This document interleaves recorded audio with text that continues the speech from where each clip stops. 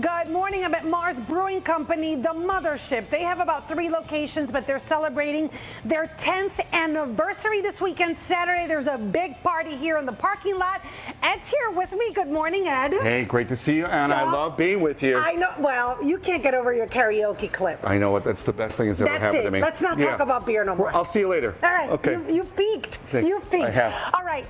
You guys started with beer, but now at this wall, we can see you have seltzer, water. You have all sorts of things. Yeah, we make non-alcoholic beverages, spirit-free beverages. We also actually have a distiller's license, so we make bourbon, vodka, gin, etc. And we make canned cocktails. We also make hemp-derived seltzer products. We make tea, we make coffee, we make soda. We just love all beverages. Right now is like a golden age for making non-alcoholic beverages. Yeah, it's interesting. I've covered a couple of those, but your background is art and community organizing, and how you have connected that with the buddy system. Explain a little bit of that to us. The buddy system is like an ecology of different nonprofit businesses, like publications, a radio station that we have, along with retail businesses like Marz. So the nonprofit stuff works in tandem with our retail stuff to provide an interesting take on culture in Chicago.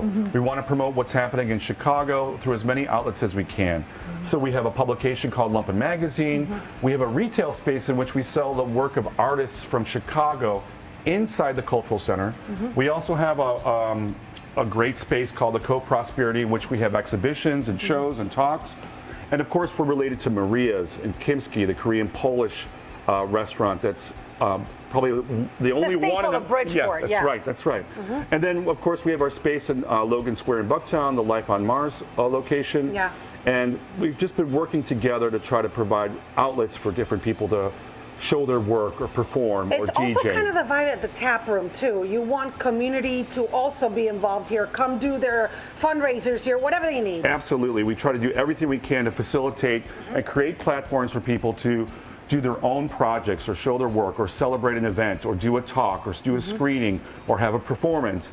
We love working with Chicago's greater artist community because we've been involved in it for so long. Prior to doing the brewery, we've been involved in the arts and culture in Chicago for over 20 years. That's great. So it's like 30 plus years of having a great time working with some of the best artists, cultural workers, designers, and weirdos in Chicago.